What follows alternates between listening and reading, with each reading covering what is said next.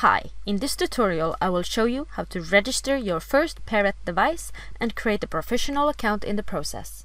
There are two key steps to a device registration. Your device must first be registered to a professional account, and then the device needs to be registered to an end-user account. Start by going to xxter.com and click on the My xxter tab.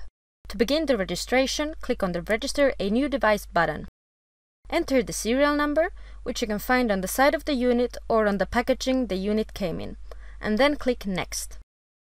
If you already have a professional account, select Yes and log into your account.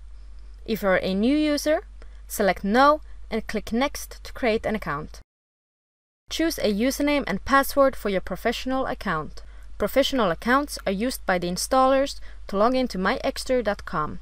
The end user will have an end user account to log into the Pairot device, the Pairot app, and connect the device to Google Home or Amazon Alexa. Then enter your company information. This step is optional, however, we highly recommend that you enter an email address, as without an email address we can't do password recovery. In the next step, you can choose to register the end user here, or you can do it later in the Pairot app.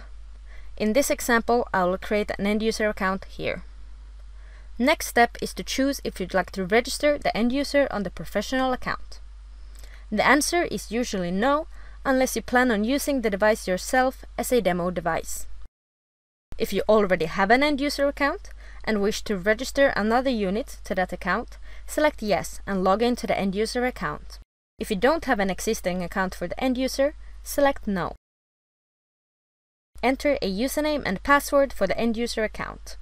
With the end user account, you can log in to the Pairot device, the Pairot app, and connect the device to Google Home or Amazon Alexa.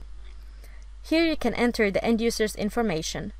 This is also optional, but we recommend you enter a valid email address for password recovery.